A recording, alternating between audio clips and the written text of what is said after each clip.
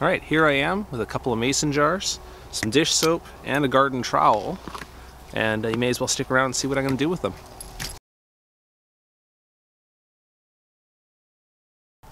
Hey, it's Jason here with Fraser Valley Rose Farm. I'm sure the title ruined the suspense of what I'm going to do today. It's a mason jar soil test to check for clay in my soil. What I want to show you here is that my soil is quite heavy. During the summer, it's clayish enough that when it dries out, it starts to develop those big cracks in the surface. So I treat it as a clay soil. I grow things in here that are appropriate for it, but I want to show you how to do the actual physical test to see if it is a clay soil. What I'm going to do here, just to take off the organic stuff across the top, I'm just going to scrape off the top there, because having a big chunk of wood in the jar isn't going to tell me anything. The next thing I'm going to do is dig down in here and reveal the soil. And into the jar it goes. You can see from the surface of the soil there how smooth that is, and it's heavy and it sticks together, which is my first indication that this is a clayish type soil. I'm going to keep on getting soil samples everywhere from around the region of that. It's best to mix it in a little bit. Hopefully don't just get one little piece of soil from one part of the hole, but go ahead and get a real representative sample. What I'd like to have for this kind of test is even up to about half the jar. And I'll take that in and show you how to prepare it inside there.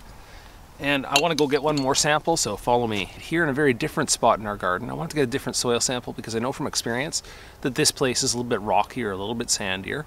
So may as well take a sample, run the test there at the same time.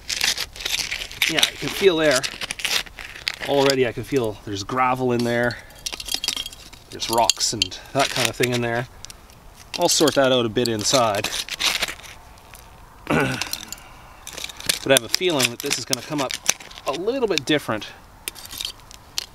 as a result. Alright, the next step in our mason jar test for soil is to break up the soil a little bit. So I took the first sample here, the more clayish sample from my estimation, and I've dumped it out into this bin here. And what I'm going to do is I'm just going to break it up. And part of the getting the best results is to have it completely dissolved into the water solution. So the more you can break it up now and shake it up once you get it into the jar, it should be fine. You can see this one here is pretty homogeneous. That is, all of the parts are pretty clayish and pretty much the same consistency. And so I don't have too many bits of rock or anything that looks quite different from the soil here.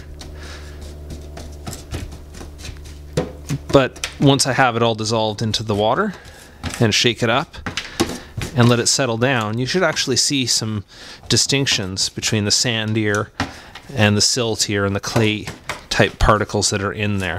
So I'm going to put it back into the jar and we'll do the next step in the test. This one is the second sample from the other jar, and just wanted to show you as I break this one up here that it's not quite as homogeneous. You can see I've got some big chunks of rock in here. And you can actually hear that there's a little more gravel in this soil here. Now, I don't think it's going to help me out a lot to determine the soil texture to have these big chunks of rock in there. So I will screen those out before I put that back in the jar. But this is what the second soil looks like before I begin the soil test. Here's the next step, is I'm going to add just a little bit of dish soap, less than a teaspoon, into each jar.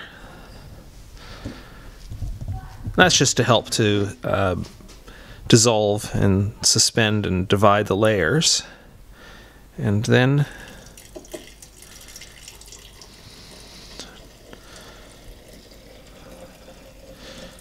to add some water. Almost to the top. You just want to leave a little bit of room on the top for shaking. And for the second sample,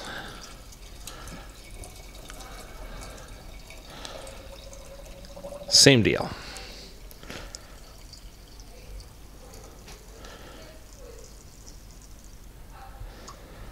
I'm going to apply the lids here. You can see that this one used to be apparently peaches from August of 2015.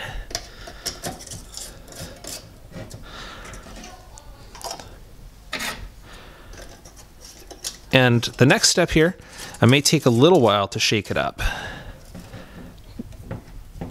So I might go off camera on that. But the point being that the more thoroughly this is mixed, the more suspended each of the types of soil becomes in the solution.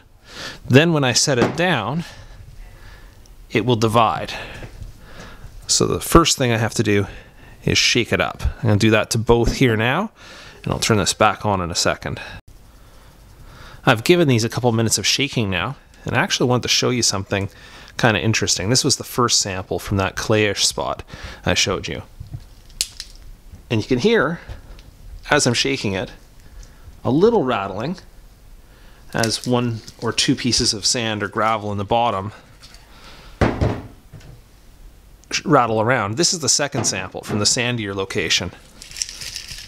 I don't know if you can pick that up, but it's definitely a lot more gravel. So this is the fun part of the test. You can see that from the time I set it down, almost immediately, any gravel or sand that's in that suspension drops to the bottom.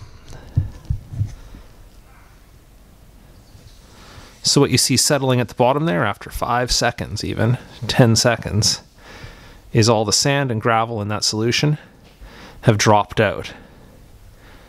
This one here as well. So I'm not going to be able to tell anything quite yet. The timeline goes like this. In the first 5 or 10 seconds, all the sand and gravel drops out. Then over the course of the next 30 minutes, you should see all of the silt drop out. But you might not even get a distinct line there because all of the clay that's in that top portion there will still be suspended in the water. And so it's going to take 24 hours or more for all that clay to drop down into the third layer. What I'll do then is I'll take a new video for both of these samples here, and I'll show you how much ends up being sand, how much ends up being silt, and in the top layer, how much ends up being clay. Step 2 in my artificial time lapse here, it's now been about 30 minutes since I shook the jars, and within the first 5 minutes, I took a Sharpie here, and I marked down the rough edge of the sand layer. See, it's a little bit lower in the first jar here than it is in the second jar, and the next layer up here, settling within about the first 30 minutes, should be the silt layer. I'm not going to mark that quite yet, because I think it may have some more settling to go down there as the water separates from the silt, and this top portion here contains some silt and some clay that will settle out within the next 24 hours or so, and that should be the next section I take. This is the results video. I've had these sitting here for about a week, actually, is what it came out to, just because I got busy with other things. You can see that the water at the top of the jars has cleared up significantly. It took a long time for all the clay particles in there to drop down and form those clay layers at the top of the jar there. So this is the results, and I'll show you how to calculate that and where to go to get the texture. So what I did is I put a little mailer down at the bottom here because the mason jars don't go right down to the surface. And on this first sample here, what I found after doing the calculations and the counts here is that your total height on that was about 63 millimeters, of which sand was 22, silt was around 30, and clay was around 11. I did the same thing on the other jar, the sample from the rockier soil, and what I found there was that of a total of 61 millimeters, about 30 was sand, 25 was silt, and only 6 was clay. So then the question becomes, what does that mean? And if you're trying to figure out what the scientific classification of your texture is, here's a website I'll actually post it along the bottom where you can just insert the percentages. Now the percentages you would get by taking each of those layers depth and dividing it by the total. So for instance, on this first sample here, to get the percentage of sand of 22 was the layer, divided by 63 gives me a percentage of approximately 35%.